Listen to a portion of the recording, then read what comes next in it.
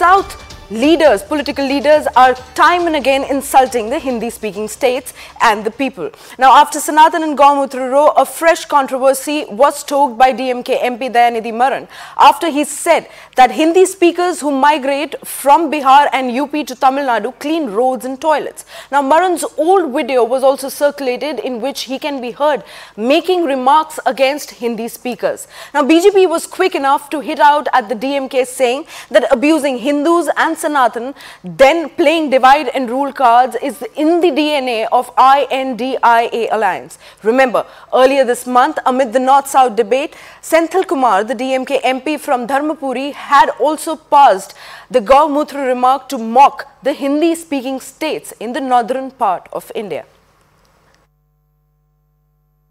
अब फिर से एक बार डीएमके के सांसद दयानिधि मारन ने उत्तर भारतीयों को और हिंदी के प्रति जो शब्दावली इस्तेमाल की है, ये बेहद दुर्भाग्यपूर्ण है। पर यह सहयोग नहीं, ये सोचा समझा प्रयोग और उद्योग बन चुका है। हाल ही में उनके दूसरे सांसद सेंथिल कुमार ने गौमूत्र राज्य कहा था।